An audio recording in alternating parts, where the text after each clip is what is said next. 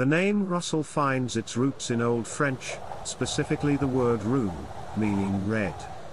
It was a common personal name among the Normans and the French, often spelled as Rufus. This connection to the color red possibly alludes to hair color or other distinctive features of early Russell clan members. The earliest documented appearance of the Russell name in Scotland dates back to the 12th century.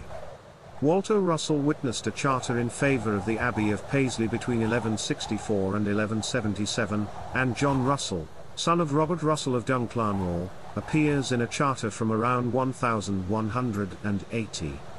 These early mentions suggest the Russell clan's presence in Scotland for centuries. The Russell clan continued to play significant roles in Scottish history. Robert Russell, for example, witnessed a deed relating to the lands of Threipland in 1259, and another Robert Russell is listed on the Ragman Roll, a document of homage to Edward I of England, in 1296.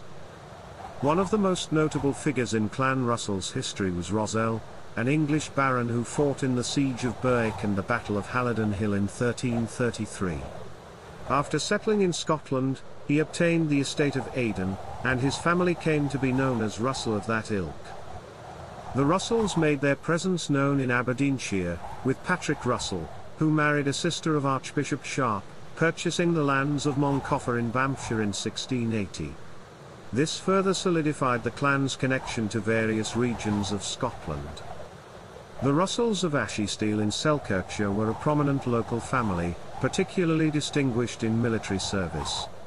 Colonel William Russell of Ashestiel served under General Lord Clive throughout campaigns in India between 1756 and 1767.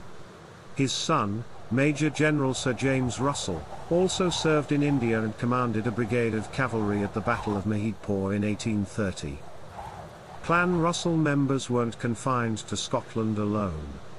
Alexander Russell, an eminent doctor and naturalist in the mid-18th century, made significant contributions to the field. He authored The Natural History of Aleppo in 1756, showcasing his expertise and interest in the natural world.